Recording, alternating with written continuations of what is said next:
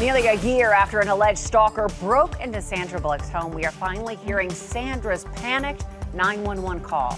Hi, everybody. Kevin Frazier is off. Michelle Turner is here with me today. Yeah, this tape was played this morning in court. Sandra was not there. In fact, we haven't seen her at an official public event since all of this happened. And the preliminary trial actually just got started today, and our David Begnaud is at the courthouse for tonight's top story, Sandra's cry for help.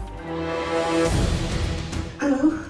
Someone broke into my house. I'm hiding in the closet. I just saw them walk up to the attic. Accused stalker Joshua Corbett kept his head down as the chilling 16-minute 911 call was played in court.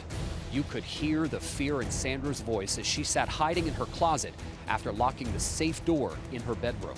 I locked it and I'm locked in the closet right now. And I'll give you the gate code. Corbett is charged with felony residential burglary, felony stalking, as well as several weapons violations. Today's preliminary hearing is to determine if there's enough evidence to actually try Corbett for those alleged crimes. Evidence includes a police report noting purported love notes Corbett was carrying, one saying in part, "You are my wife by law."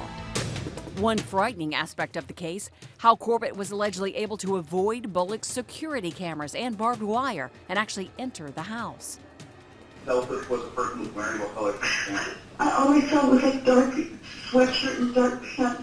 I'm hiding in the closet right now.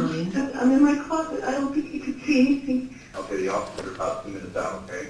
Thank you. You let me know if you hear me. Okay.